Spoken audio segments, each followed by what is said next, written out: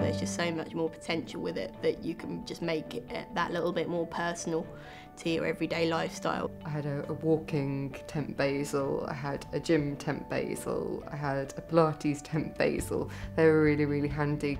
I did use the Lincoln glucose meter from Bayer. I really liked the fact that it was a USB that you could charge anywhere, which was much more handy than having to carry around extra batteries for fear of them running out and things. The remote bolus in the BG meter was really, really handy. Having that option on the blood glucose meter meant that I could give more appropriate boluses rather than doing the multiples of 0.5 units. It's a really good function to make it a bit easier to use the pump when you want to be a bit more discreet.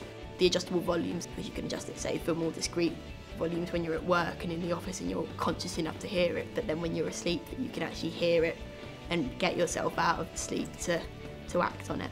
That all added to the fact that actually you were personalising it to your needs and what you needed them to be.